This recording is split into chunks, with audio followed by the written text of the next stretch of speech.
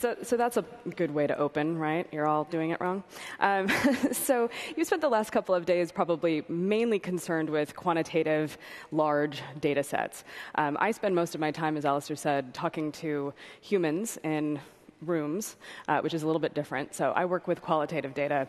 But I think that there are kind of 10 problems with the way that we collect and analyze qualitative data that may be mirrored in some of your processes for collecting and analyzing quantitative data. So I want to take you through a few of those. I'm Farrah Bostic. This is the Twitter handle to heckle me at. I run an agency called The Difference Engine. We work in the innovation space, so we do product strategy and design research with startups and large companies alike. And we do that mainly to help figure out one of kind of 3 problems: how to improve what you got, how to develop something new, how to develop a better go-to-market strategy. That's our kind of focus.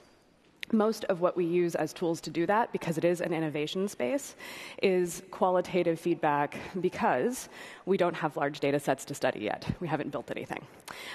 So that is a little bit about my background. I've worked in traditional qualitative research companies, and I don't know how... Oh, that's pretty legible. OK. This is pretty much the process. It's very traditional waterfall. So you start out with a brand or product team who initiates an information request to a research and insights group, who then writes a research RFP that gets sent to a market research company, who develops a study design, and once that's approved, sends that out to recruiters or a sample company or a field service in order to actually recruit and field the study. And those moderators who do the fielding do some analysis, feed back the information to the research company, who then develops a PowerPoint presentation that is emailed to the client and forgotten about 10 minutes later. So that's the process. And based on this slide alone, you can see why so many of my clients and people that I interact with start out with one chief complaint about qualitative research. And that is that it takes too long and it's too expensive. And what I usually do is say, well, if you do it this way, then it is. Because as you can see here, there's like a chain of 3 or 4 subcontractors just to get it done. Of course, it's going to take too much time and cost too much money. There are other ways to do that, and we work a lot on trying to kind of come up with lighter weight ways of getting the feedback that you need. This, though, does set up a nice background for the 10 problems I want to talk about. And the first one is related to what I just said, that it is often done too late. You wait too long to collect the data, or you wait too long to look at the data to see what it actually has to tell you. And in this instance, what we see with qualitative is that it isn't used in the best place it could be used. Qualitative research is often best used in an innovation instance where we're so far ahead of actually building anything that it really is there for illumination rather than support, for inspiration rather than validation. And when it's used that way, it can be incredibly informative, incredibly inspiring, and give people all sorts of great ideas of what to build. Unfortunately, qualitative is used kind of like a very small sample quantitative study far too often, where we pull people in after you've already spent lots and lots of money building something or producing something, and then you want feedback. This will come up again a little bit later in the talk, but it is a significant problem in the way data is collected qualitatively. The second problem is you sort of start out wrong about everything and don't realize it. So my favorite story about this, a few years ago, we worked with a company who specializes in taking care of people with Alzheimer's and other forms of dementia. When we started out the process, we applied some heuristics from most marketing, which is that high-involvement purchases, expensive, time-consuming ones, like buying a car or buying a house, usually involve more than one stakeholder and take a long time. So we assumed that because committing a loved one into care was both expensive and life-changing, or life-shattering in some instances, that this would be true here as well. We were about halfway through the recruiting process when we discovered that we were absolutely wrong about this. No one had a partner in this decision. Everyone was doing it by themselves. What was funny about this was that both the CMO of the company and myself had gone through this particular process and just assumed we were the outliers. It turned out that we were the middle of the bell curve. So frequently what happens when you start out with a qualitative study design is that you're making a lot of unvalidated assumptions about who your customers are, what their behavior ought to be, how the decision-making process should unfold, and that then you pursue a study design that is baked with those assumptions. Once you actually get into the environment where you're talking to consumers, often you suddenly find that you're getting responses you didn't expect because you were wrong about everything to begin with. So that is a second problem that we encounter quite a bit. The third problem is that you hire someone like me to be empathetic with your consumers on your behalf. This is, at the risk of my business, a folly that I would really rather you all stop doing. If you are a product owner or a product designer or a business owner, you should be directly encountering your own customers.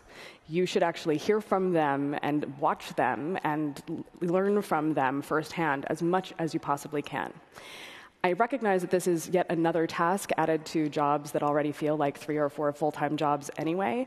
And so I think the real solution is probably having more businesses that actually invest in building an actual internal research and insights team that is there to do the research and develop the insight and bring the rest of the team in on that, rather than just field it out to market research companies. And thanks to Christopher for that great photo. So the next problem is that you don't use the tools at your disposal to learn all you can. So one of the things that we frequently find with clients who are skeptical about doing qualitative-based research is that they are, like so many, perfectly willing to malign the focus group as a method for collecting information. And I don't know whether it's because it's so easy or in spite of the fact that it's so easy, but nevertheless, those clients wind up deciding to do the safe route, what they consider to be the safe route, the most science-y route, and we hire a focus group facility, and we sit in a focus group room, and we do more or less a focus group, despite all of their reservations. Sometimes I think it's deliberate. It's a trap door through which I can fall at the end if they get feedback they don't like. Sometimes I think it's just that they aren't familiar with the other tools. Frequently, the best way to figure out what someone is doing and why they're doing it is to both listen to the stories they tell about the way that they do things and then watch them do those things.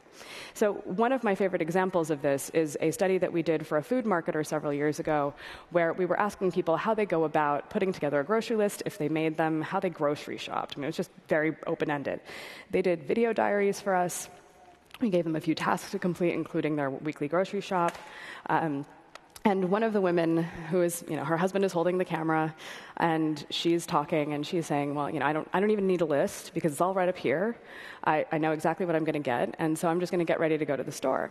And getting ready to go to the store involved opening every cabinet in her kitchen, opening both of her refrigerators, and then writing it all down, what was missing, and then going to look at the Sunday circulars to see what was on sale, and jotting down a few of those things.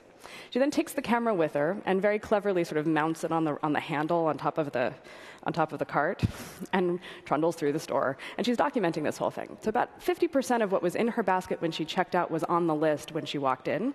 The other 50% were things she changed out for something else that looked better, new stuff she hadn't heard of before, and then the artifacts of tiny hands. Her small children were throwing things into the basket, and we got to see the little hands throwing things into the basket. So what was interesting was that we got a sense of her values and her beliefs about herself. She knows what she needs, and I believe her to be true, telling the truth about that. That she doesn't make a list is obviously, in this instance at least, inaccurate. But what she's really doing is just sort of touching base with all of the things in her house and what's missing and what she thinks she needs. And then we could decide that she's a liar because she didn't buy the things that she set out to buy, but that's not really what happens. What happens is you encounter reality. She placed a bet on what she was going to buy, and then she bought other things. She was right about 50% of the things that she was going to buy. That combination of having her reflection and her storytelling, her feedback directly in kind of a one-on-one way, and then also the observational research allowed us to learn a lot more about kind of what goes into the process of grocery shopping for a woman like her and what she needs in her home in order to help her do that than anything else. If we had just done focus groups, we would have just heard her tell us she doesn't make lists, and that would have been an incomplete picture of her life. So one of the big problems I see is that we use one tool, often not the right one, to figure out what we're going to do next, as opposed to using all the tools at our disposal or using the right tools. The next problem I see is that we rely too often on the horse's mouth, and this is related to that idea. You sit in the focus group room and you're waiting to hear them play back your brand values. You're sitting them waiting for you to play back the value proposition that you have in mind. This is not really the best use of your time. If they're just going to tell you what you were expecting to hear the whole time, you might as well skip it.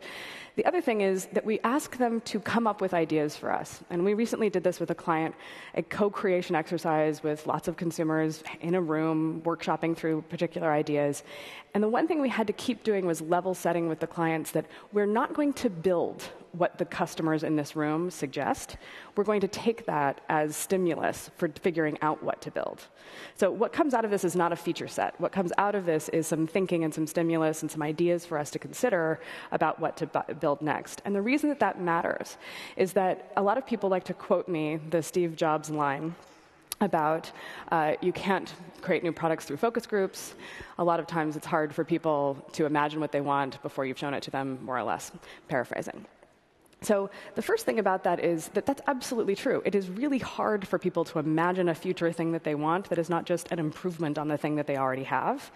But at the same time, it's not their job to do that. It's actually your job as a product owner, or your job as a strategist, or your job as an analyst to help figure out what to build. So we're asking people to do something that's frankly unfair, and we should probably stop. Also, gifts are great. The sixth problem is also this: you listen only for what you want to hear. And I touched on that a moment ago, that I find frequently, and this is a peril of the focus group facility as well, we've got the mirror. Behind the mirror are my clients, theoretically observing the focus group that is happening. And frequently what they are doing is what some of you in the audience are doing right now, which is looking at your phones or working on your laptops or thinking about what you're going to have for lunch. And all of those things are great, but they have nothing to do with what's going on the other side of the glass, which is real people trying to help you solve a problem. And what I've noticed is this kind of sort of funny, like, pop-up thing that happens in the back room where I heard the thing I was here to hear, and now I'm done. Someone said what I wanted the answer to be, and now we're settled. Someone validated my belief, rightly or wrongly, positively or negatively, and so now I'm good. This focus group was totally worth the $6,000 we spent on it. But I'm not going to listen to any of the rest of it. So that's a waste of time and money. And then we get to the end, and we trap what we've learned in a PowerPoint deck. And what we've learned is often kind of incomplete, or at least not a complete reflection of all the things that we learned, and is frequently no better than reportage. It's, this person said this, and this segment tended to agree with this statement, and these types of customers tend to prefer this feature over that feature, and it's all kind of summarized neatly. And the way that I often express this is that what I'm being asked to do when I create one of these decks is chew your food for you, and then hope that it still tastes good when I give it to you. And it often doesn't. So that's not an awesome way to share information. And then we have the correlated problem, which is that it's a sieve. That PowerPoint deck is a very leaky sieve, out of which comes a lot of information that could be useful later, but wasn't core to the objectives of the study at the time. So we'll be talking about the value proposition, or we'll be talking about a particular feature, but we'll get all this feedback on price. That wasn't the objective of the study, so it doesn't make it into the final deck. When you go back 6 months later wanting to do a price study, you can't really remember what you learned, so you do it all over again, and then you go, oh, we already knew that. And I get that feedback a lot, too, because you've already done 6 months before you met me a study where a lot of these questions were answered, but no one stored them in a useful place for you. So this is a problem. Then, of course, we come back to the very beginning of qualitative data is small sample sets. We assume that if the sample is small, that it is therefore not statistically significant, which I hope all of you in the room know why that is not necessarily true. But at the same time, there becomes this sort of doubt that, okay, that was 10 people in a room. How will that extrapolate when we get to 1,000 people or 10,000 people? And that's a worthwhile question to ask, and there are follow-up tools that can be used to figure that out. But oftentimes it is used as a reason not to learn the lesson or act on the lessons from the qualitative research, which is also a mistake. And then finally, and this is correlated to issue number 1, it starts too late, is that you do what you were going to do anyway. You set out to do the research hoping that you will hear what you want to hear, so that you can do the thing that you want to do. You don't really hear it, but you can kind of make it work. And then you go off and build the thing that you were going to build anyway, launch the campaign you were going to launch anyway. And again, we've wasted about $60,000 in 6 weeks. So that is sort of the set of problems that I see in the process of collecting and analyzing qualitative data. Most of it happens well before before we actually encounter humans. And I assume that you encounter some similar problems in your work as well. But in any case, that's my story, and that's my message. Thanks very much.